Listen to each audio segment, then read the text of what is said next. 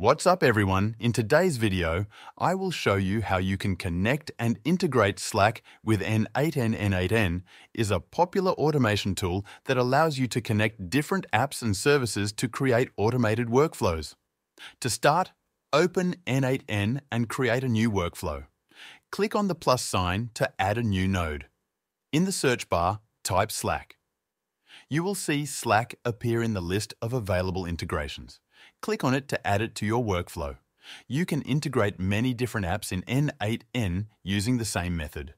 For example, if you type Google in the search bar, you will see various Google services that you can integrate, such as Google Sheets, Google Drive, and Gmail.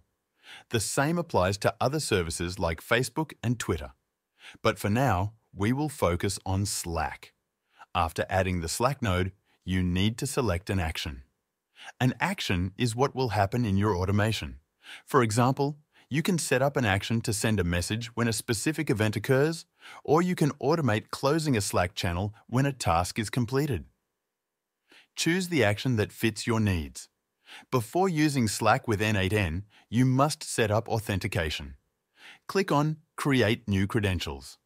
You will see two authentication options, OAuth2 and Access Token. If you choose OAuth2, n8n will handle the authentication process for you, making it simpler. If you prefer to use an access token, you will need to obtain it from the Slack API. To get an access token, go to the Slack API page. Click on Create a New App and choose to create an app from scratch. Give your app a name and select the Slack workspace where you want to use it. Once your app is created, navigate to the OAuth and Permissions section under Features. Here, you will find the necessary credentials, including the App ID, Client Secret, Signing Secret, and Verification Token. If you choose OAuth to authentication, simply connect your Slack account and grant the necessary permissions.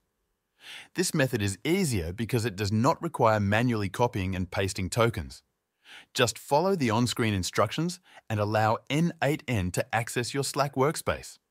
That is how you connect Slack to n8n. It is a simple process that allows you to automate Slack tasks efficiently. And that's it. Thanks for watching.